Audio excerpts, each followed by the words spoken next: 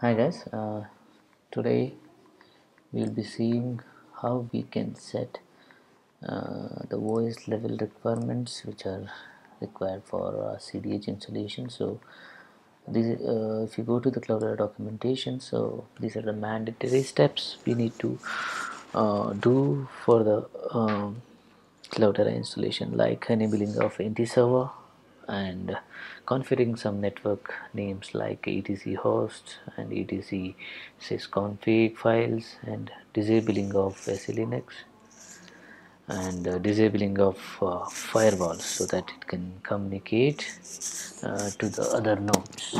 So these are the mandatory steps we will be doing on one of the nodes. I'll show it on one of the nodes, and we have to repeat these steps in other nodes as well. Okay, so I have documented the steps here, and I will be executing in one of the nodes. I have taken edge nodes and I have switched as a root user. Okay, and I'll open the text file what I've created. So first thing, I'll be adding a user called Cloudera. Okay, this will add the user, and this statement will change the password of a user, okay, to Cloudera, and this statement will add this Cloudera as a sudo user, which is required for installation of CDH. Okay, and to log in with the password authentication, we need to change a parameter in etc ssh sssd config. Okay, that has been changed. Now we can log in through putty using the Cloudera user and Cloudera as a password, and I am disabling the SELinux here. So if you want to check, you can check over here, cat etc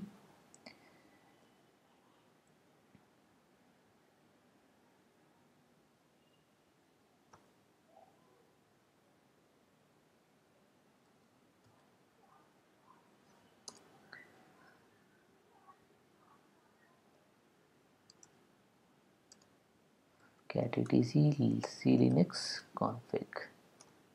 So you can see Linux is disabled, and this will take effect after we restart or reboot your system. So, and I'll be restarting the SSH service here.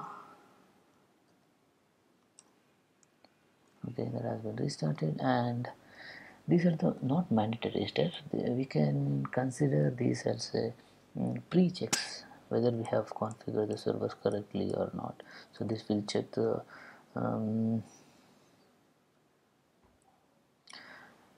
sizes of the mount points what we have, and this will check the LSPC commands whether we have correct mount points are configured correctly or not. And this is the mount point entries where we make here in the FS tab, and these are the some messaging errors. If you have something, you can check that in the Linux box. So there is no errors, and I'm just verifying whether what version of CentOS I have configured, that is 7.4. And again the error on the bus, if any communication here, you can see here. And I am setting the VM sharpness to 1. This is recommended by Cloudera to run the bulk loads. And the next step is Cloudera supports IPv4, so I want to disable the IP6. So I'm just executing the steps. This will disable the IP6. So I'm just checking the NTP server here. So next is NTP server, checking that. So I will see which is the metadata server for NTP. So if NTP server is not installed, I'll try to install here. So nothing to do because it has been already installed, and I am configuring it as runtime. When the when the system goes down, it should be booted up or started up when the system starts, so it should be running. Okay, so this is the command to check the status. Connection refused.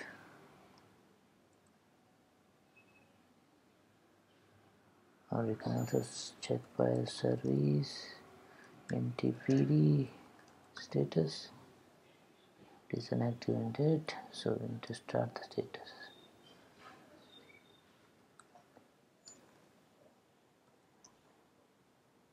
Okay, now we can check the status. It is active and running. Okay, it should be running. And so as I said before, we need to disable the firewall.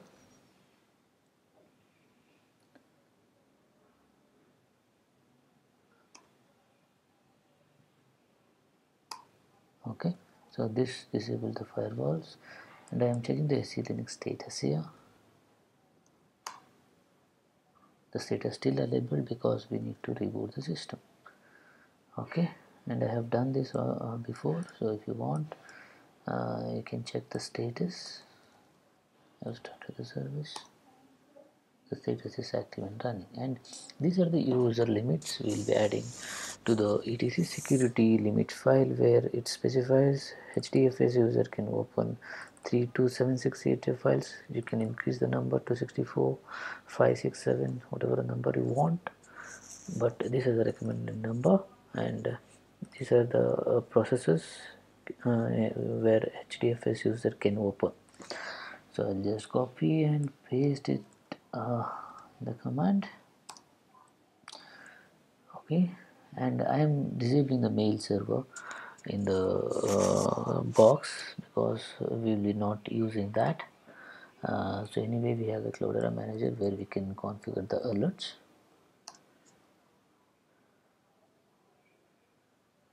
Okay, and I am disabling the printing configuration from this machine. As a production system, you should not able to print configurations.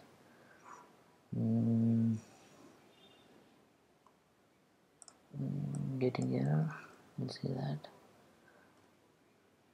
These are all not mandatory, but as a production system we need to do that. And I'll check the status of it. So it is saying that not found, it has been not installed, I guess.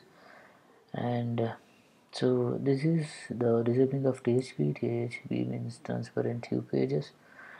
To handle a large worker loads, as you know, Hadoop will be processing the huge amount of data, so the application performance will go down. So we will be doing this for better performance of the applications. This parameter has to be set, and these are the resolve contact files. It will search in the, as we have created in Google file system, your host will be searched in the this domain, and these are not required. And this is the main thing, so we have to add these entries as a best practice in production systems. See, no entries are there, only one entry will be there, that is the edge node, as we have done this. But if you have configured DNS, it's not required to add any entries here, but as a best practice we will be going to add here.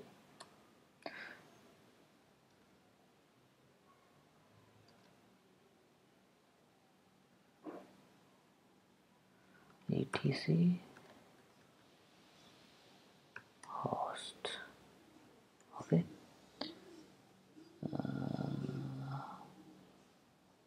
so the edge node has already been added.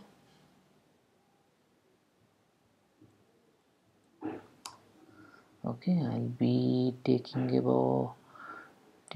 out edge node,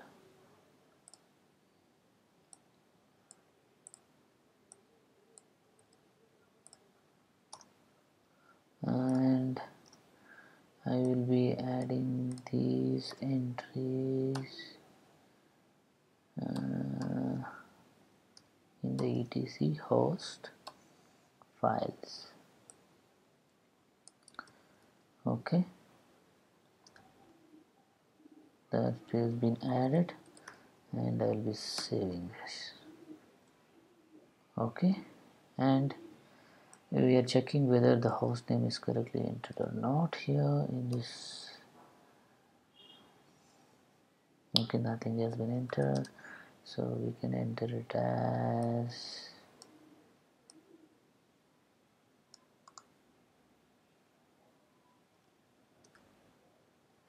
okay. Go here, insert,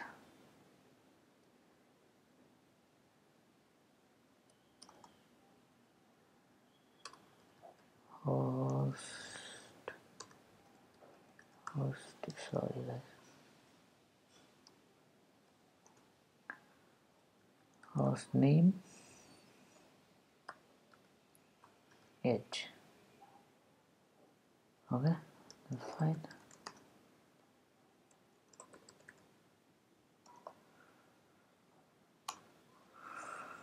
Okay,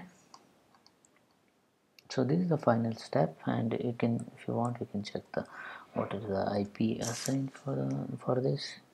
So this is the internal IP assigned for this, and these are the steps we need to do as a part of prerequisites and OS level configurations. So I'll be rebooting the system.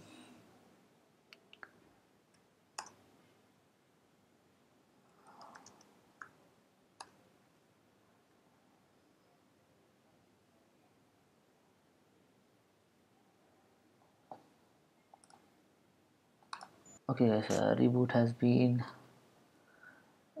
completed, and I'll check. This is the main thing we have to check, that has been disabled, and I'll check the etc host files whether the entries are there.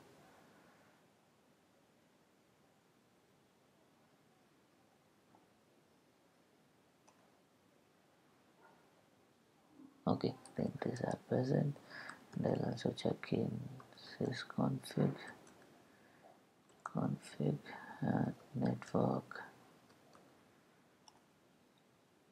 Okay, so these are all there, and we have disabled all the necessary components, I mean services, which are required for installing Cloudera. So I am done with the prerequisites on one of the node, so we have to do it on all the nodes which are part of which are going to be part of CDH installation. So any doubts and clarifications needed, please comment. I'll try to answer those questions. Thank you, and please subscribe.